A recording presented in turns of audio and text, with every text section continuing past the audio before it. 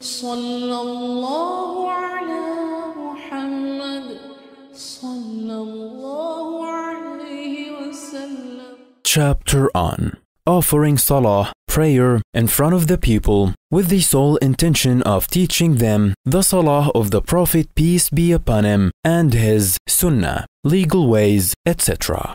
Narrated Ayyub, Aba Qilaba said, Malik ibn Huwayrith came to this mosque of ours and said, I offer as-salah, the prayers, in front of you, and my aim is not to lead the salah, prayer, but to show you the way in which the Prophet, peace be upon him, used to offer salah. I asked Aba Qilaba, how did he used to offer salah? He replied, the Prophet, peace be upon him, used to pray like this Shaykh of ours, and the Shaykh used to sit for a while after the prostration before getting up after the first rak'ah.